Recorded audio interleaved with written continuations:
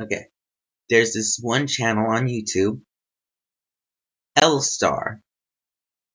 You might be thinking one of two things. Either that sounds like a totally legitimate channel, or oh my god, these people. Now let me tell you why you would think the latter to the former.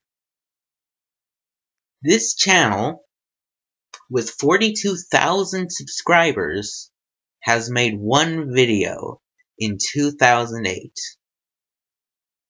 This video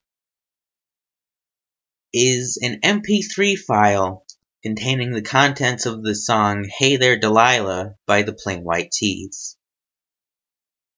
This video has 73,703,010 views.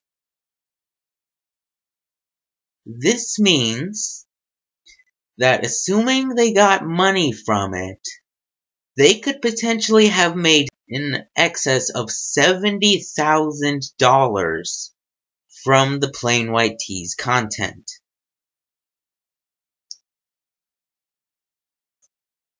This is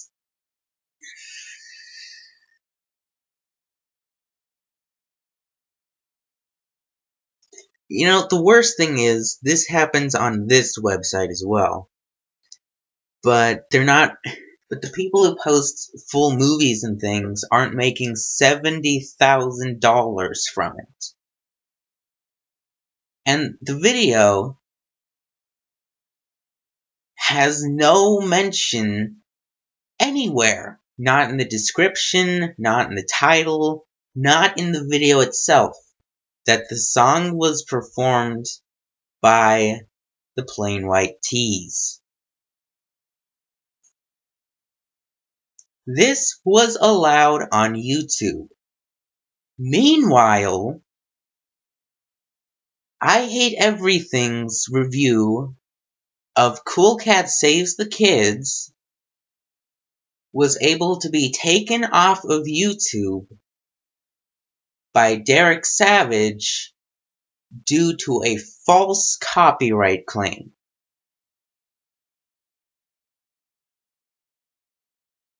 What? Why? If there's anything you can take away from this, it's that you can get minted by posting a song from the early 2000s and not putting credit anywhere.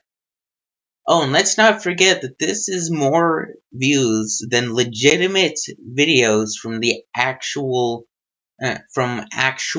musicians can get.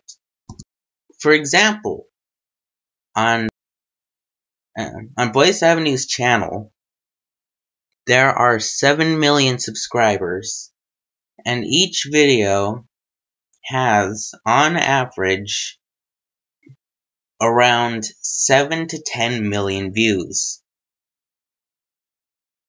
Compared to L-Star's video, that is literally just the Plain White T's Hey There Delilah, with no changes, at 73,700,000 views.